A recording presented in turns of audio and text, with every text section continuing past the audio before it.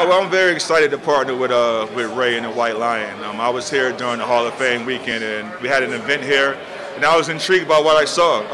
He took me for a tour, and I went in behind the back and saw the beer canisters, and I was like, wow, I like this process. How can I be involved with that? Then a few weeks later, we kept in contact, and now we're here. We're here with my own brand of beer. I never thought that would happen, especially somebody where I'm from, Bellevue Square in Hartford, Connecticut, to have my own beer. So even that is a feat in itself. So I'm very grateful, very grateful for the White Lion, and especially the Ray. Well, I have a lot of great plans. We're starting out with the beer.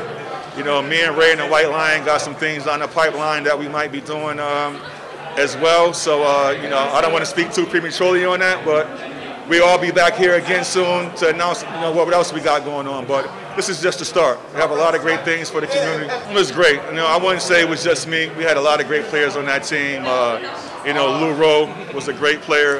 He doesn't get his just due a lot. Edgar Padilla was a Springfield native. Derek Kellogg was a Springfield native. Those guys were like the player in our backcourt. And I was just trying to do my part. Try to come in here and just fit in what I can get in, and we had some great success. We had some great years here. Well, yeah, I'm definitely anything involving the community. Even though I'm from Hartford, Connecticut, Springfield is like my second home. Amherst is like my second home. It's right up the road. So, anything I can do in the community, I'm all for it. So, anybody giving back, just count me in. How you doing? My name is Max Etienne. I am the CEO and founder of Pro Sports Solutions. Managed Marcus pretty much throughout his career. Today we're here at the White Lion for a partnership that we're doing with White Lion. It's very rare that you find minority businesses that you see they're up and running, and we kind of like everything that Ray was doing, and we felt there was a great synergy, so we were like, you know what, let's go for it. Marcus being from the New England area and being received very well throughout the community, we felt there was a good alliance.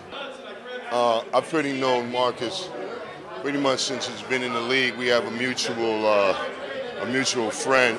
I played at the University of Maryland. Walt Williams happens to be my other best friend, and we're the triangle, so it was just a mutual thing. And Marcus is family. I consider him my brother.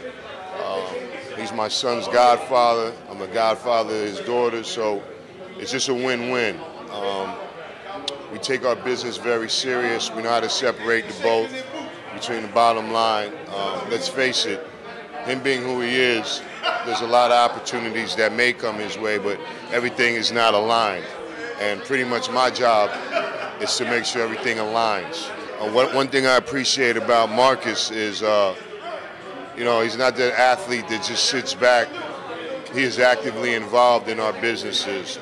We talk every day about our businesses, but he's actively involved, and that's what I appreciate about the situation. For me, I think one of the things that we saw with the partnership with White Lion is, like I said, a minority business. I'm learning a lot, Marcus is learning a lot, and we'll open some doors for jobs, for internships through UMass, so it's evolving out very well. And there are other things that are coming, not just the beer. There are many other things on the horizon, so look out for it.